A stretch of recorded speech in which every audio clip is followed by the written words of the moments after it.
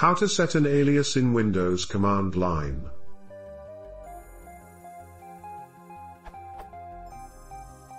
I used to work on Bash and benefit a lot from alias. Is there any equivalent way in Windows command line? I don't want to simulate a Linux environment, so Cygwin is not a choice. I just need some shortcut for some very long command, like cda_very_long_path.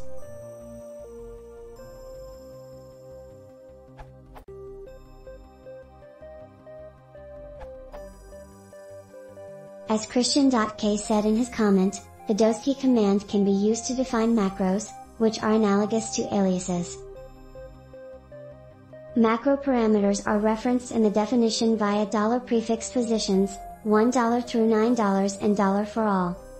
See the doski technet documentation, or type doski, ? or help doski from the command line for more information. But there are serious limitations with doski macros.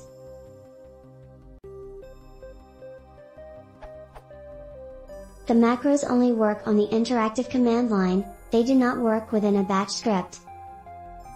They cannot be used on either side of a pipe, both, some macro vertical bar Feinster caret, and dir vertical bar some macro fail. They cannot be used within a/f commands, /f%an, some macro, do ... fails. The limitations are so severe that I rarely use doski macros. Obviously you can create batch scripts instead of macros, and make sure the script locations are in your path. But then you must prefix each script with call if you want to use the script within another script.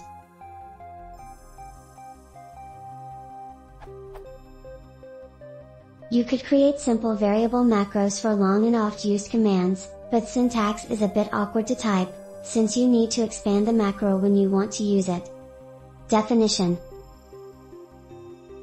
Usage, from command line or script.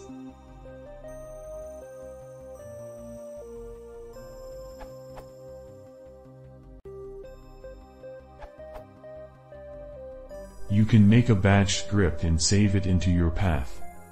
Add %user profile %bin to your path environment variable. Then save your scripts in there. quict.cmd. Now you can type quict at the command line. It can also be called inside a script using the call function.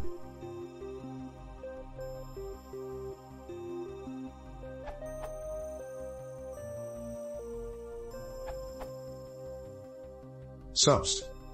If you're really trying to get around something like this, you can use the subst command to map that long path to a separate drive letter. Then, when you want to jump into that folder, you can just type mcolumn at the command line.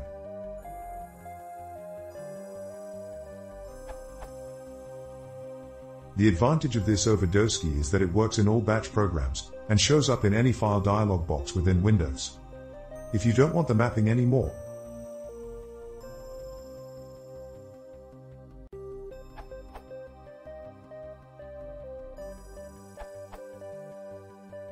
you could use the same trick that Windows uses, set an environment variable, or just a variable in a batch context. For example, there is an environment variable %vendor%, and some others, so you can do an or, which does the same. So all you have to do is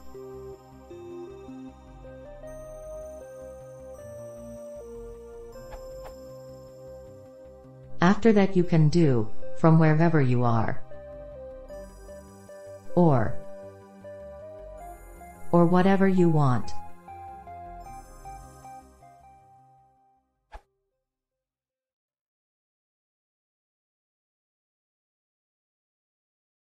E se não antes de suporte de channel, criado com subscribing.